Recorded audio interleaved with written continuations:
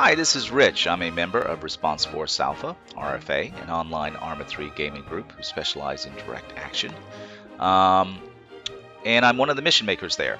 And searched the web to see how to do this, and I really couldn't find anything written down. I'm sure it's been done before. There are no original ideas in Arma 3. But I didn't see a video tutorial, so I thought I'd do this primarily for the other mission makers in Response Force Alpha. But of course, if anyone can find this useful, that would make me very happy. So what we're going to do is we're going to do a suicide bomber. And the idea is that the suicide bomber will detonate if he gets too close to BluFor. The reason I wanted to come up with this idea was I wanted to give my guys an opportunity to kill the suicide bomber and then be able to approach and search the body of the suicide bomber. And this system actually allows for all of that.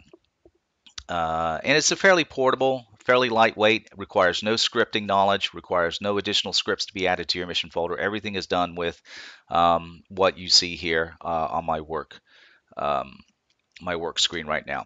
So let's put down the civilian. And by the way, this assumes you know how to use the editor, you understand triggers and the whole 9 yards, because this is not going to explain how to put down a trigger. If you need help or get lost with putting down the triggers or what different parts of the triggers do, there's so many completely awesome tutorials out there that show those, so you might want to go watch those and come back to this. So the first thing is you put down a civilian. It can be any civilian. I used, you can see the default here. Name it Bomber 01. You're going to need to remember what that name is because you're going to use it later. If you want to use mine naming system, that's fine. The beauty about this is if you put down multiple bombers, you just name them Bomber 01, Bomber 02, Bomber 03, and it'll make changing the different sets of things you need to make this work easier because you're just going up in sequence. So I named mine Bomber 01. Then what we need to do is we need to make him look like a suicide bomber. You need to give him a vest. And the idea is that this makes it more fair to the players in the game. Because if you just have a civilian run towards you, we certainly have an ROE in our missions that we have to PID, positive identification, before we can engage. And even sometimes we have to be engaged first. Well, if you just have a civilian running down the road, this should go against your ROE. So we're going to give him a vest. We use the simple command of add vest. I chose the vest that has the 203 attached to the front of the vest because it looks like I've never seen one, but I would assume that's what a suicide vest looks like. So that's the first command. If you copy this verbatim from the video description below, you won't have to worry about any of this, but make sure you put a semicolon after that command. The next command is going to physically attach the bomb to him. Okay, I've named that Bomb 01, as you can see right here, attached to an awesome and well-used command in the Arma world. And then the final part of the command is actually what you're attaching it to. In this case, we're attaching it to our civilian, Bomber 01. And then the numbers after that, these are positioning numbers. You really don't need to worry about that in this case because it's not something that's visual. Once you have that, it's set. So you're going to put down your civilian. Let's give him waypoints. Make the first one really, really close, and you'll see why in a minute. Behavior careless. If you don't choose careless, what will happen is the minute he sees anything or he's spooked, he'll stop. And that's not going to look like someone, that's not a typical behavior for this type of combatant. So I'm basically going to have him run around this corner, he's hiding behind this wall. And that's another important point. You need to hide your suicide bombers so they're not obvious and they actually dash out from behind something and run towards your guys. So you can see I'm basically going to keep him in the middle of the road by giving him very direct waypoints. And we're going to have him go to this intersection because this will be the intersection where we place the trigger to actually have him come out and run towards the guys. Okay, so I'm going to basically put a loiter command as the very last waypoint, which will be on top of my trigger, which you'll see in a minute. Before we put any more triggers, let's attach the bomb. And the bomb is actually this trigger right here that I prepared earlier. pull up the trigger, you'll see that this is, so bear in mind, this is physically being attached to the civilian. That's what that command did that I showed you. So no matter where the civilian goes, this trigger will follow him around the map. So by doing it 10 by 10 for a circle, anything that trips this trigger, which in this case the activation is BluFor, as soon as a BluFor gets within 10 meters of the civilian, it's going to activate this trigger. And this trigger is in fact the bomb. Okay, so it's not the civilian blowing up per se, but this trigger. But because the trigger is attached to the civilian, perception is reality, right? So we've named this bomb 01 because if you remember, in the civilian, we're attaching this to him. Activation BluFor, you see right there. Okay. Condition this, leave that as it is. And then the final piece of script is a well-used script all around the Arma world. People use it for minefields, IEDs, all sorts of things. I actually looked long and hard to find this particular ordnance, and it's important because this ordnance is probably the smallest explosion out of the ones I tested. If you can find a smaller one, and you want a smaller one, that's even better, and you should actually let me know in the comments because that would be great. My idea was I wanted to make the mission challenging but not silly. So that way, if, say, for instance, they didn't eliminate the suicide bomber in a timely fashion, the people at the rear of the formation may only be wounded or get away altogether, which wouldn't happen and didn't happen because I tried several different ordinances if you use a larger explosion. So that's all you need. Okay, and as I said, this will be in the video description below, so you can just copy and paste it so it looks exactly like my example here. Now, the beauty about this is it doesn't need to be anywhere near the civilian. If you're like me and you like to keep a clean workspace for your missions, I tend to put it to one side. And the beauty about putting it to one side, if you're going to have more than one suicide bomber, it makes it easy to copy, paste, copy, paste, copy, paste. And I'll show you that towards the end. So now that we have the actual civilian, we have the bomber. The bomb, let's actually create the trigger that's going to make him spring into action. This is the intersection. The beauty about this is regardless of which way anyone's patrolling, if they're patrolling, this is north, this is south, this is east, and this is west for the directionally challenged out there. If anyone's traveling from the north in a southerly fashion, you'll see they'll hit it. If they're going north, they'll run into it. And if they're coming east, they'll run into it. The only time they might see them is if they take this road here, and in which case, yeah, what can I tell you? So what happens is a person will hit this trigger.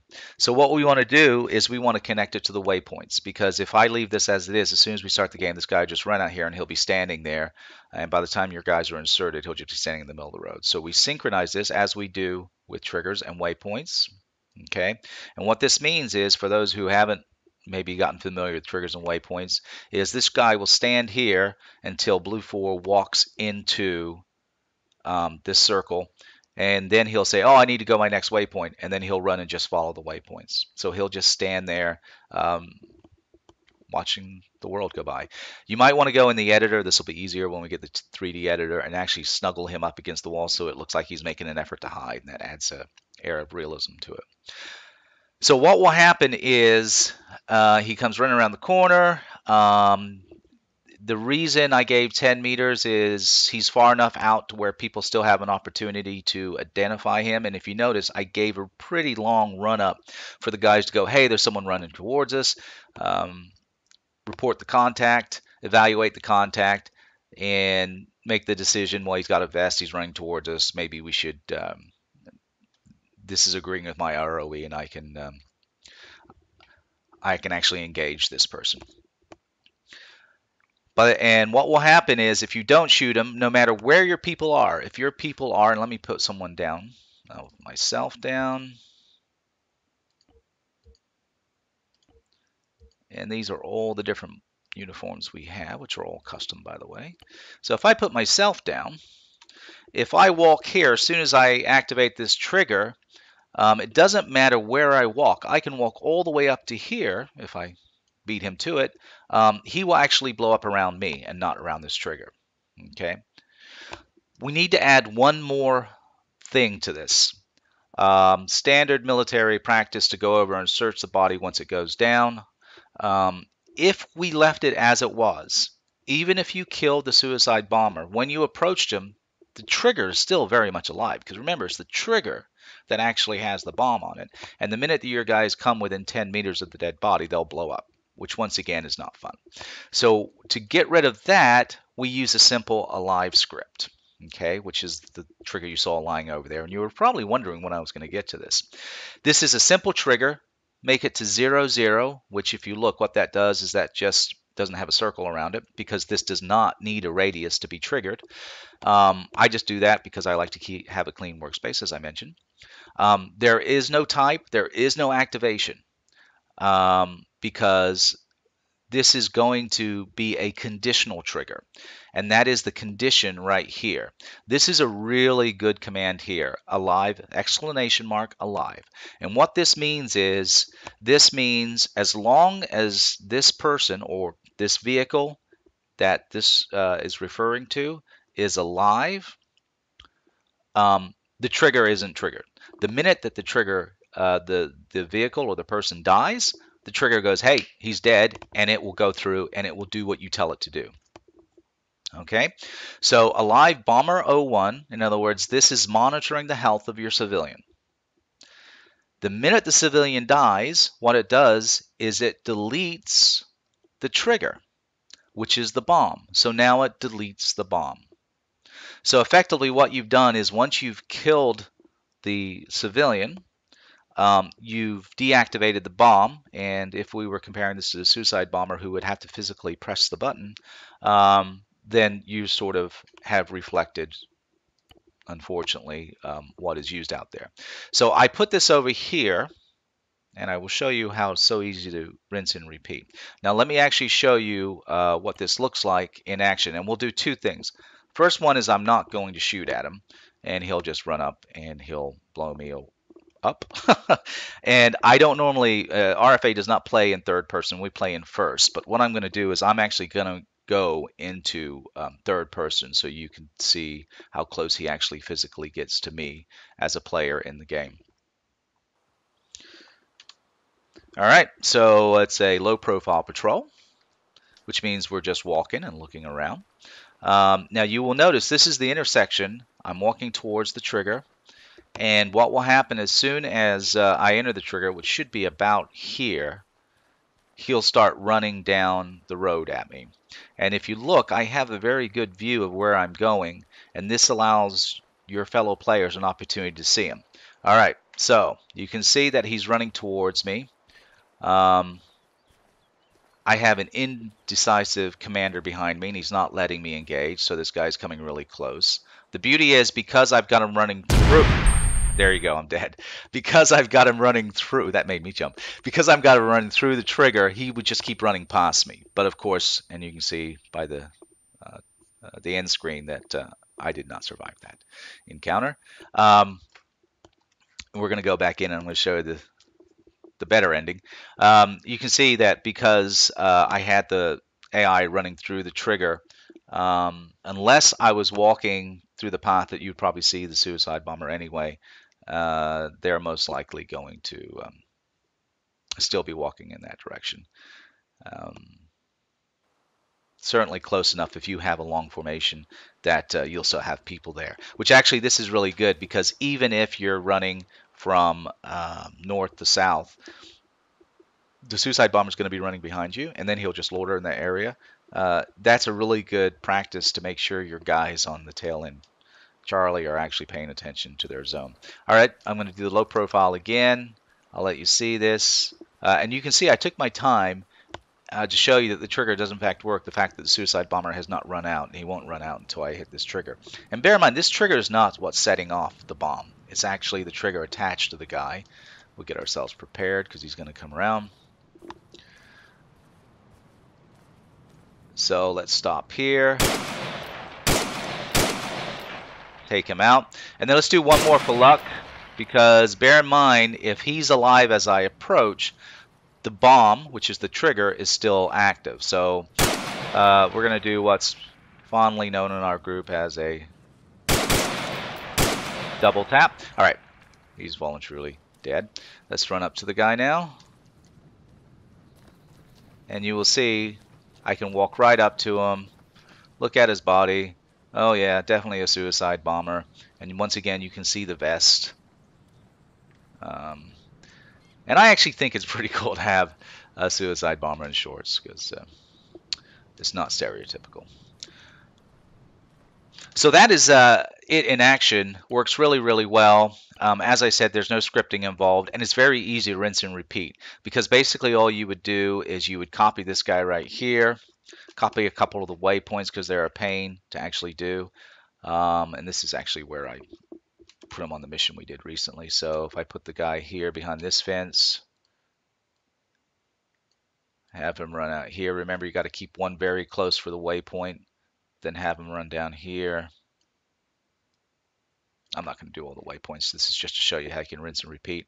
And then I Control C, Control V. Now you can see I've got an exact copy. So you go to him, change him to Bomber 2, right? Bomb 02, because we're taking everyone up a notch, to Bomber 02, right? See how easy this is? Then come over here. This is your second set of triggers. Bomb 02. Doesn't have to change that. You're fine. Then you change this right here. Now this trigger, if we just left it, he's basically just monitoring your first civilian, so it won't really help you in this matter. And then you need to update the trigger reference as well. Then you just copy and paste this puppy right here. If it is suitable for where you want these guys, you can put it over this intersection as well. And then finally, synchronize this to your waypoint so he doesn't run out. Now if I move my guy over there, you will see it will do the same thing, but just in a different area. And once I've laid down those initial triggers, that took me, what, 10-15 seconds to do the suicide bomber again. I wouldn't put too many of these down on the map just because it'll get old really quick for your fellow players, and they won't like you much as a mission maker.